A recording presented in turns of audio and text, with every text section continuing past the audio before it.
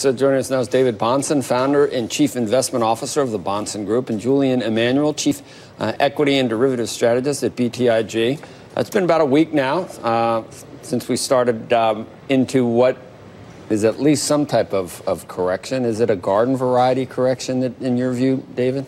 In terms of the normalcy of moves down 4 to 7%, it's garden variety. This type of thing does happen several times a year on average.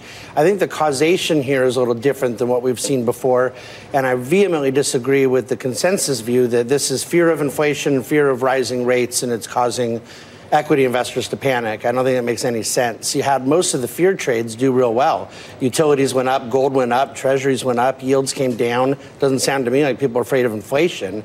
I think there's a lot of international stuff driving. I think the dollar against Chinese yuan hitting that new level.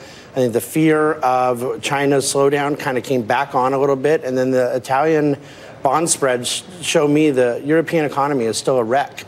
And ultimately, I think you're going to see more capital flows come back in the United States. But in the meantime, it's a legitimate question.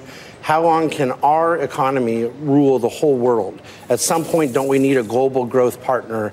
And it looked like we were getting it last year. We are absolutely not getting it this year. The conclusion you come to, if you're right about what caused this, weak China, Italy, et cetera, is that you should be, that's a case for increasing exposure to U.S. risk assets. But it's not an argument for increasing overall risk. I like the idea of being reasonably balanced and somewhat defensive, but within your risk budget, I would like emerging markets from a contrarian standpoint, and I love the U.S., but I think that the Europe story, I don't consider China emerging market. I think that those seem to be where the weakness is most concentrated.